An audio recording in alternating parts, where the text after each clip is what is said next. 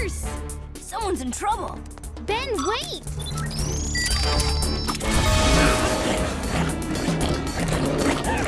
Hey! Come back here! That man stole my purse!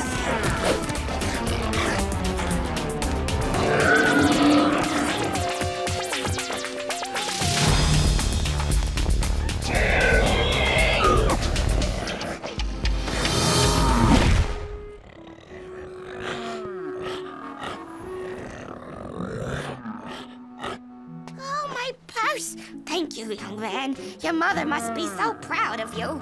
Tell me, what's your name? What's the matter? Got your tongue? Oh, my! I'm sorry. No wonder you must be tired all that running. Goodness gracious, aren't you precious? My, you're quite hairy.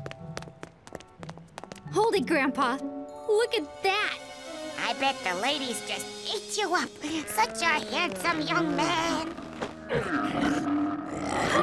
Now, don't be modest. There aren't many gentlemen like you anymore. Oh, no. Don't think you're getting away without a reward. Not on my watch. Let me see here. Oh, 2 bits. Here you go. Yeah, that's great. Well, I gotta... Ah, you suddenly have such lean arms. Say, that reminds me of a story about me as a little girl. I'll tell you all about it while you help me to the market. So anyways, it all started back in 37 at Cleta Brown's house. In fact, that very house is just a few blocks away. Let's make a quick detour. You got time, don't you?